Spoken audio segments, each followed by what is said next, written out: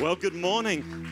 Please, you may be seated. Thank you for such a warm welcome and to allow us the privilege of being here with our great friends, Pastor Benny and Wendy, and also to meet our family now, because we've heard so much about you. Your pastors boast about you everywhere they go, and I can see why. It's such a joy to be here. Pastor Benny mentioned about the ChurchLV being known as a church of generosity. I can tell you, you already are, because you are so generous with your ministers in our nations of New Zealand, and we spent quite a bit of time in Australia. Your pastors have made such an impact in that part of the world, going back 15 or 20 years, back to our Planet Shakers days, for our church, our nations. And you know, already the fruitfulness of this church, you have like this tree of fruit. You have orchards in areas of the world you may not have even seen, but you have that there.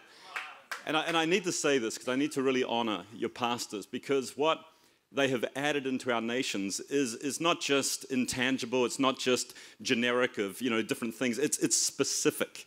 It really is. And what it is it's the ability to have taken people from presence into encounter. From presence into encounter. Because you can be in the presence of greatness. The presence of God is everywhere. You can be sitting on a bus, you can be in a restaurant, and some person of great fame is present. Doesn't mean you've encountered them. And what I love about your pastors, from the time I've known over 20 years, is their mission has always been to bring people in whatever environment they're in, whatever that meeting is, to take the presence of God, bring people to encounter His presence in such a way that people now want nothing less. And I've been a benefactor of that, and I want to honor you, Pastor Benny and Wendy, for what you've done, and I want to thank you as a church as well. So now it's my joy to be here and to share with you, and I want you to turn in your Bibles, if you have them with you, to Mark chapter 5. You'll see on our screens, I'm going to talk to you about a subject called interruptions on the journey of faith.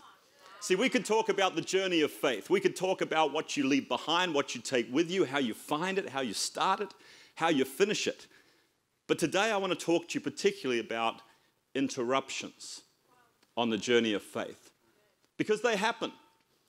And they don't just happen. How we respond to them often determines whether or not we get to see the fulfillment of that journey or not. We're going to hitchhike this morning. Any hitchhikers here? And we're going to hitchhike for a moment on another man's journey. A man by the name of Jairus. And I want to say from the outset, my prayer today is that not one of us here would ever have to experience the conditions that led to this man's journey. I pray that so sincerely, but we can still learn so much, because this man Jairus had to go on perhaps the most awful, most challenging journey any parent, any man or woman could ever go on. I want to read you these first few verses found in Mark chapter 5, verse 21. When Jesus had again crossed over by boat to the other side of the lake, a large crowd gathered around him while he was by the lake. Then one of the synagogue leaders named Jairus came, and when he saw Jesus, he fell at his feet and he pleaded earnestly with him. "My little daughter is dying. Please come, put your hands upon her so that she will be healed and live." So Jesus went with him. It's a journey that no mother, no father would ever want to take. It's such a journey of faith because we find ourselves in a situation observing that this man has a little girl. We're told later in Scripture she's 12 years of age. She's not just sick, she's dying. And in the last moments, perhaps the last hours of her life, her father has to make the hardest decision that anyone could ever make. To actually prize himself away from the arms of his daughter that he's holding in her last moments, just on the possibility that maybe the rumors he's heard are true. That somewhere there's a man who can touch the sick and heal the sick. You see, we're not told anywhere in Scripture that Jairus had ever seen Jesus, had ever met Jesus, or even knew of Jesus. He'd only heard about a man. He'd only heard a rumor that there was this man who people were saying could do these things. But we're also told in context here that he's a synagogue ruler. That means he was in an environment where there was as many voices that said no about Jesus as there were about yes about Jesus. He was amongst the Sadducees, the Pharisees, the religious leaders, the ones who said, no, this man's a sham. He's not who he says he is. So here's this man, and we know it's a journey of faith for the very simple reason. He has no assurance that he can find him. He has no assurance that even if he does, that Jesus will listen to him, let alone come with him. And in this moment, this man's journey of faith begins on a possibility that there's nothing else I can do.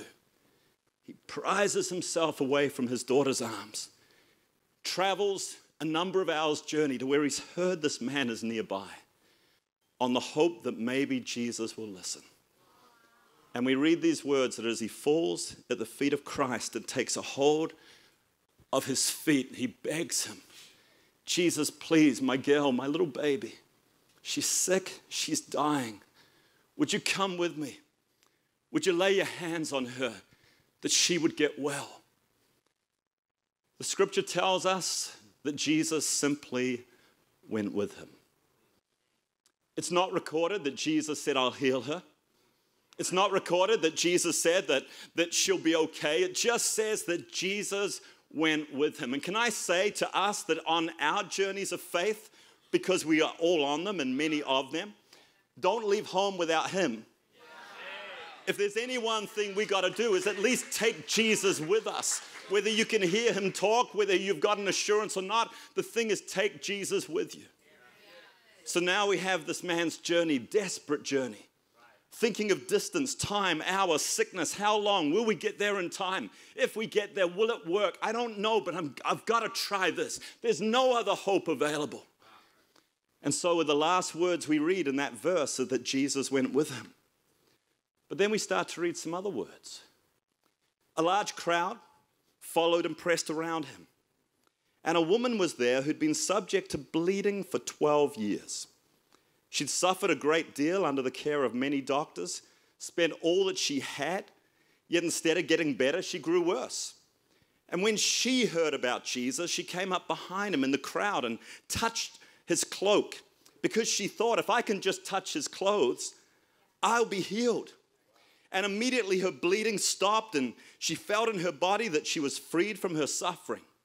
So at once Jesus, realizing that power had gone out from him, turns around to the crowd and asks a question.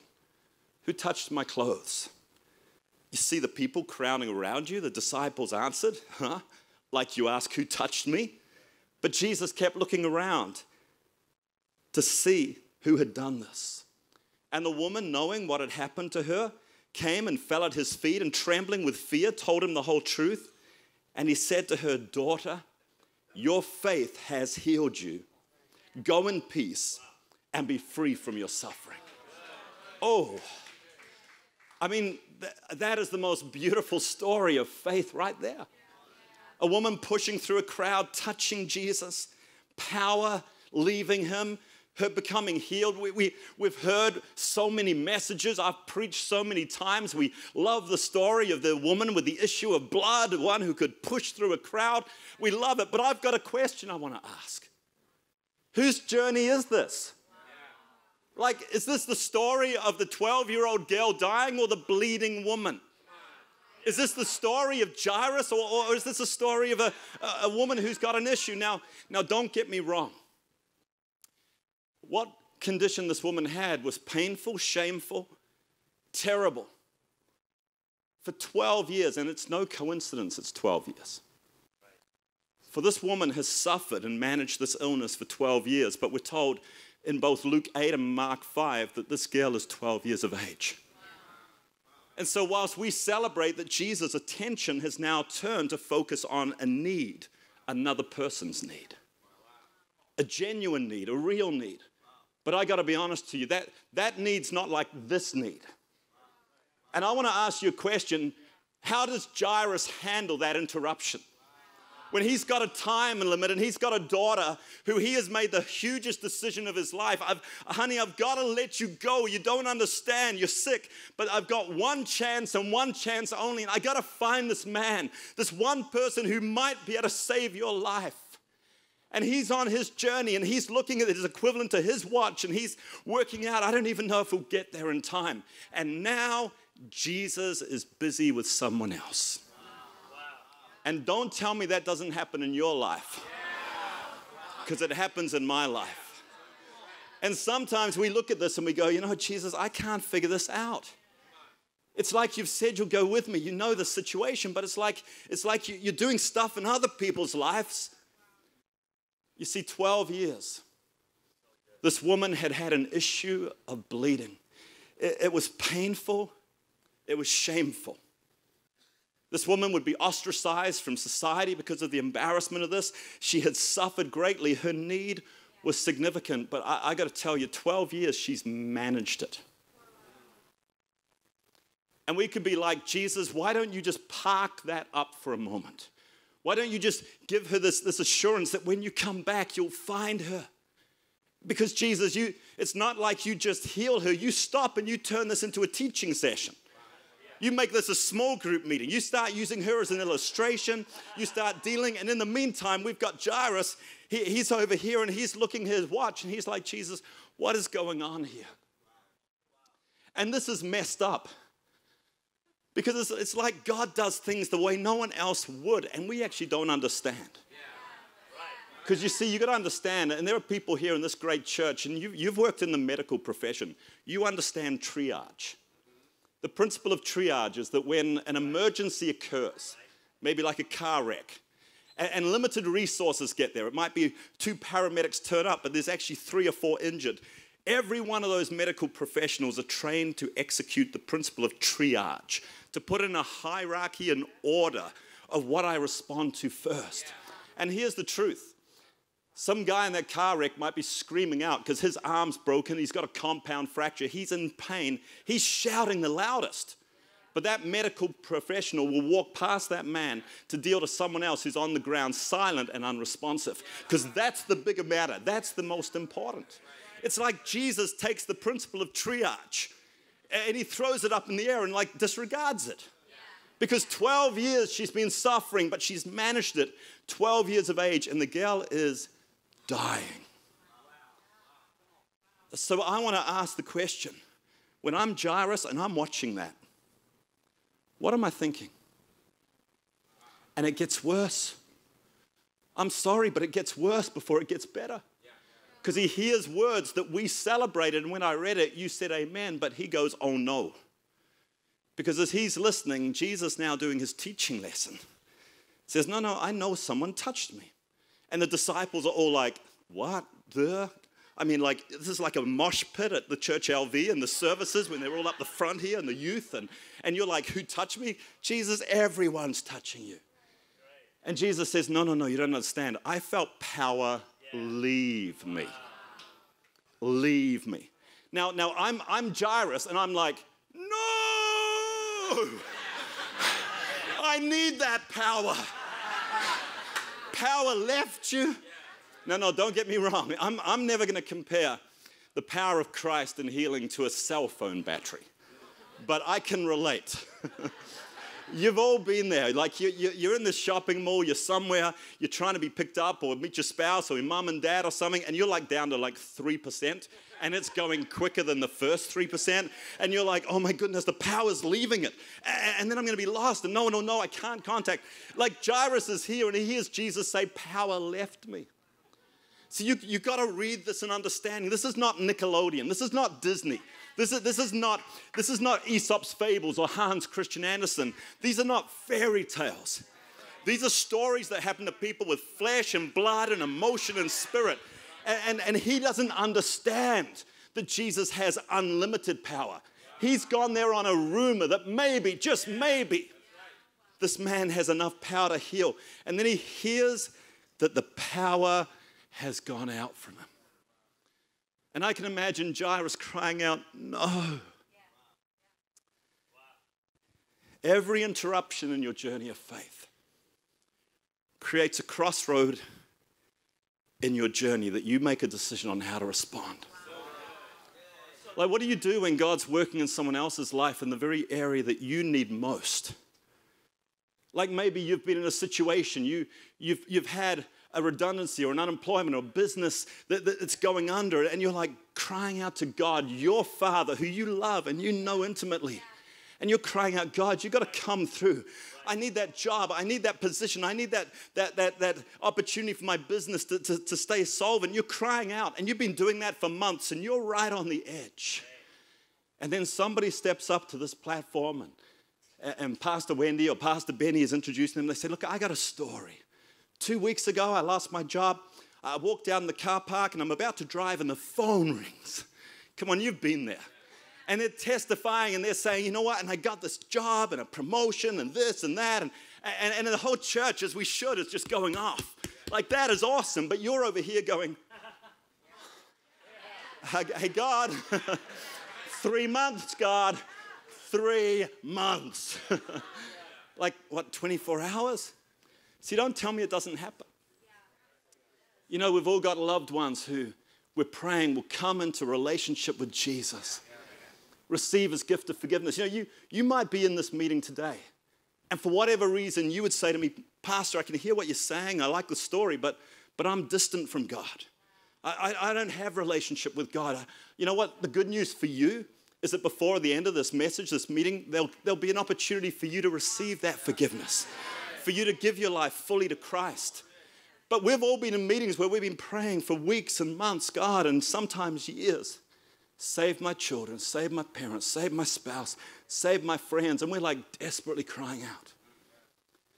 You see, I've got a beautiful young lady in my church. Her name's Kim. She's probably, I don't know, late 30s, 40s.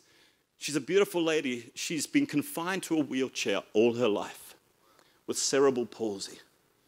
She can communicate somewhat clearly. She's sharp mind, but her body just doesn't allow her to do stuff. And I can tell you without a word of exaggeration that at least 2 or 3 Sundays out of every month, she brings that wheelchair to the prayer altar call. And many times she's crying, literally filling that tray on her wheelchair with the wetness of her tears. And she looks at me and she says, Pastor, please pray for me. Please, please, please pray for me. And she doesn't want prayer for her or her condition, though she's believing that God will heal. She looks at me and she says, Pastor, my mom and my dad, they're so old now and mom's not been well. And they still don't know Jesus. And I so want them to find Jesus before they die. Pastor, would you pray with me for my mom and dad? This has been year after year after year for 3 to 5 years. And every time I take her hand, I say, Kim, your mom and dad are alive and breathing. And they know. She says, but Pastor, they blame God for me. They blame God for what's happened to me. I don't, but they blame God. And I speak encouragement to her, and I say, come on, God will reveal and soften their heart and hearts. But she is crying, I want my mom and dad to know Jesus. I want them to go to heaven. And they're old. And then like your church, we see these great moves of God and souls being saved. Just 18 months ago in our church, one of our local high schools, we had a huge move of God that's gone on for nearly 2 years with dozens and dozens and dozens of students giving their life to Christ. From the drug dealers to the football players, to the students who are achieving, to the ones who are broken. Like I could show you photos where literally our platform from start to finish is filled with young people about to get baptized. And they're standing there and they're testifying. And as a pastor, like your pastors, this is my moment. I get wrecked at baptisms. I mean, I love so much about the kingdom, but give me baptisms, I'm wrecked. I just love it. And they're testifying. But you know what made my heart better? Pastor Wendy, you know what made my heart better? You know this as a mom. I'm 6 months later, another baptism with the same number of people. But this time it's like these adults as well as these kids. And it's the mums and dads of the kids who have got saved. And they're telling their story. They're telling this story, and it's like a Lucy there. She says, this is my mom, and when I gave my life to Jesus 6 months ago, she didn't believe in God. And 3 months ago, she came to church and came back 2 or 3 times. By the way, if you're visiting here, come back a few times, you'll change. You won't stay the same. Her mom 2, 3, 4 times, and then finally her heart just goes, I want this, right? And we're clapping like you, and I'm like, I love that. But you know what? Whilst these mums are like 2, 3 months and they're saved, I'm thinking about Kim. I'm asking God, what about Kim? How's she feeling?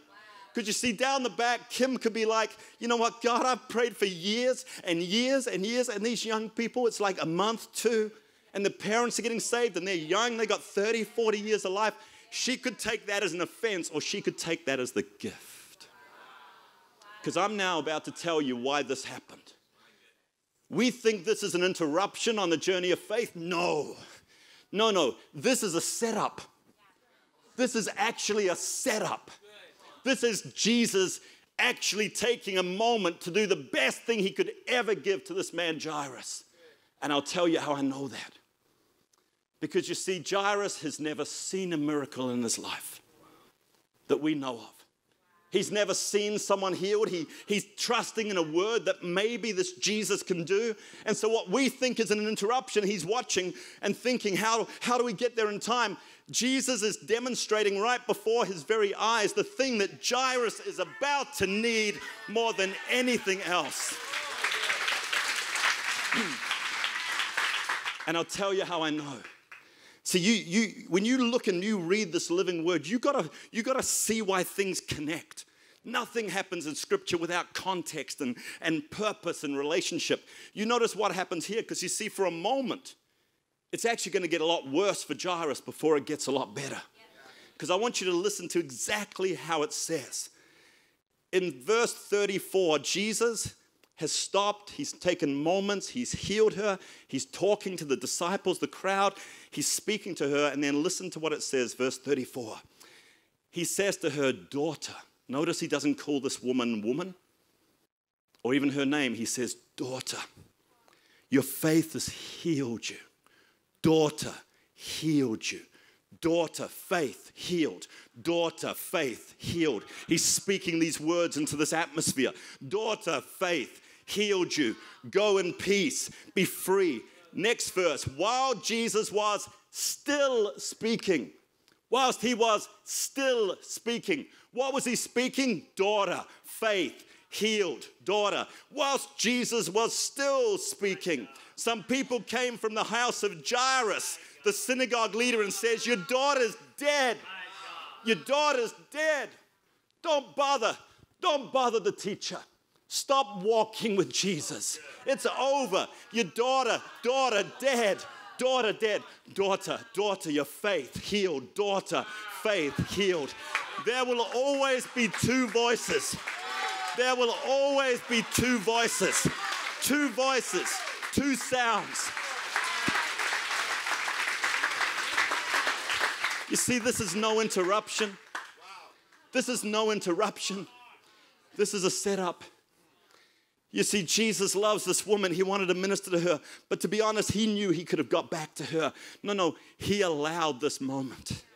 Because he knew before they'd even reached Jairus' house, Jairus' faith that hung like a thread was about to be ripped apart and broken by the words, it's over. Daughter is dead. Whilst Jesus is speaking, daughter, your faith has healed you. You see, within the context of every person's testimony is your faith flow and life and energy. You see, for a Kim sitting at the back in that wheelchair or sitting off to the side where she often sits, she's not listening to someone's mum and dad got saved and therefore I'm jealous and I'm angry and God overlooks me and God misses me. No, she's at the back there going, yeah, Jesus, one more, one day closer. You can save her mum, you can save her dad, you can save his mum. Oh, I'll take that. I'll take that.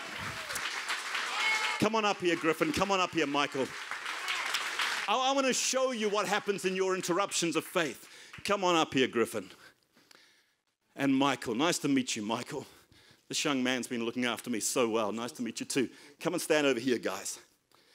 You see, has anyone ever needed these? Anyone own a car like 5 or 10 years old? This is your best friend, you know. You see, we read what happened with this woman. I want to for a moment just teach you about the power of testimony.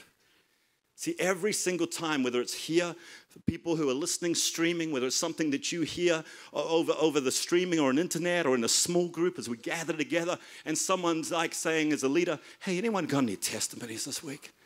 And someone's like, yeah, I had this healing thing happen. I don't know what it was, but I had like this RSI on my, and by the way, there's someone here with the RSI. And there's a number actually, but there's one person here, you're about to consider ending your career and changing to something because of that. And the problem is it's the thing you feel God's called you to do, and it's someone on the side of the meeting. And it's bothering you. And I don't think it's like your computer thing. I think it's actually to do with a trade or something. I want you to believe for healing today. I want you to believe for healing today. That God will restore that tendonitis, restore that RSI, and that thing you're called to do, working with your hands, will be brought back. But, you could be in a small group meeting and someone's like, Jesus healed me of this RSI, and that, they're just not telling that only for God's glory. That's God's gift to you. Because you're like, I've been battling asthma for 5 years, asthma and breathing. You see, what you've got to realize is, every testimony is a hookup. This thing for Jairus was a hookup, because what happens, you see, and what I need you guys to stand just like here, about there. Michael, just stand there. I want to show you what happens, right? So Michael in this case, don't worry about the gender issue, right? It's like Michael is like this woman, you see, and you got Jairus here. Hey man, it's because you're masculine and you've got a creative side. Handle it well. You see, in a jumper lead, any electrical circuit has to have a negative and a positive, right? This is a negative polarity. And so when you get a battery, you put the negative on the negative and the positive on that. This man has got this negative. My daughter's dying. My daughter's sick and dying, right? This is just dangling here, because it's like this. I don't know, maybe this Jesus can heal. I've heard rumors. I heard a rumor that he did something in this town near Galilee. But he doesn't even know if he can hold it. But this is real, man. This is his daughter. Remember? No Disneyland on this. This is his daughter. And he's holding this thing and he's got this negative. And what's worse now is these men have come from his house and said, I'm sorry, man, this is your life. This is it. It's over. Stop walking with Jesus. Leave the teacher alone. You see, and whilst Jesus seems to have his back to Jairus' need and is ministering to this woman and touching, and he's like, Jesus, like, what is this? You see, Jesus is actually about to hook this up and use the power of what he does here to fuel this man for the rest of his journey. Because you see, she can relate, left hand here. She can relate to this. Because she's like, you know what? I know what it is to suffer, to be ostracized and shamed and pain. So within a testimony, one of the most powerful things is when you hear a testimony, it's someone whose story has changed. The most powerful thing is you can identify not just to what God's done, but what God needed to do. But here's the difference, you see. The woman's healed now. She knows his touch. She felt power. And so this is what is her situation, or in this case, like whatever's happening in your life. When you're listening to someone, when a friend shares and goes, look, you know that thing? God got me the job. God provided this finance. God healed this. God saved my mom, my dad. It's like this. And all of a sudden what happens is, this man Jairus is like, it can happen. She suffered 12 years and this man touches her.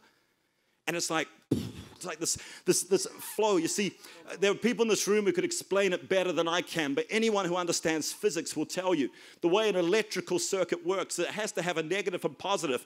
But when the positive is connected, it literally moves the electrons and the ions and drives out the negative ones and fires it up. So this man's battery that was running all along, his car battery was full of power. All of a sudden, this man with no battery, everything's dead, goes kaboom, kaboom, and the engine starts and he's full of it. Thanks, guys, if you could step away. You see, just these last couple of minutes, let me tell you why the interruption had to take place. Because as his journey still hadn't reached its end, it was about to get worse and could have ended early. We fast forward the story, and all of a sudden you've got Jairus there, and now he's seen a miracle. The Bible continues to say that as Jesus was speaking, daughter, your faith healed. daughter dead, daughter, you'll always have two voices, daughter, faith healed. Jesus walks over to Jairus, makes him the center of Jesus' attention, looks straight at him and says, Jairus, don't fear, only believe. And then he radically turns to the crowd, the disciples, and he says, you know what? From this point on, this man's journey's changed. It's actually got a lot harder. His daughter's not just sick now, she's dead. So actually, now I'm choosing to take some with me and leave others behind. It says from that moment, he only ever took James, Peter, and John. Like Thomas is there. He's like, what? And Jesus is like, no, Thomas, honestly, believe me, we don't need you. Thomas is okay. 2 years, trust me, you're going to touch the palm of my hand. The way you think is going to change. But actually, Thomas, no, doubting Thomas, no. I'll come back for you. Matthew, tax collector, analytical, statistical, oh man, infant mortality rates and this child. No, we don't need faith, hope, and love. You say, who's Peter, James, and John? The Bible describes them as faith, hope, and love. The apostle of faith, the apostle of love. Peter's the guy who will always step out. James is the one all through his books. He writes, count it joy when you go through trials, and he speaks of hope. John, the disciple who Jesus loved.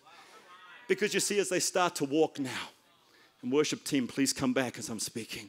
As they start to walk, Jairus' head is filled with two voices. Daughter, daughter dead. Daughter healed, daughter dead. Daughter, and suddenly this big, hairy fisherman's arm gets right around his shoulder. Jairus, it's going to be okay. Peter, what do you mean? My daughter's dead. How can that be okay? No, you don't understand, man.